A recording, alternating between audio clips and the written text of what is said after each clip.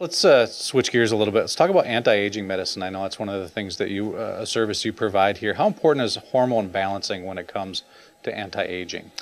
It's very important, especially for the population that is, dealing with the problems with aging, whether it's fatigue, with chronic joint pain, not at the ideal body weight. We're finding that when hormones become imbalanced, it's like you can have a very talented orchestra. You've got the best trumpet players, the best saxophone players, the percussion. Everybody's amazing what they do, but the saxophone's a little bit off balance and he's just out of tune, and then your violin guys are a little bit off key. So everybody's working, but they're just not working together.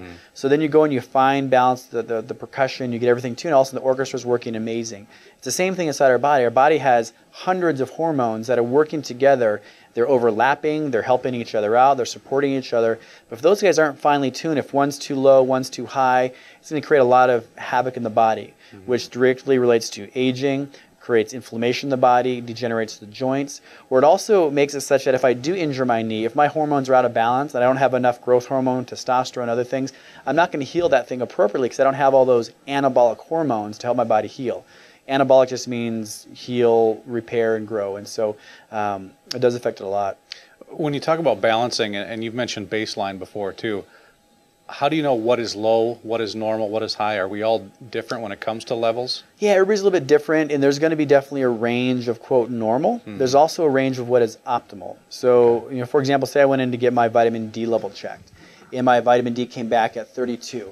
So one doctor might say, oh, congratulations, your test is normal. You're in the normal range, you're at 32.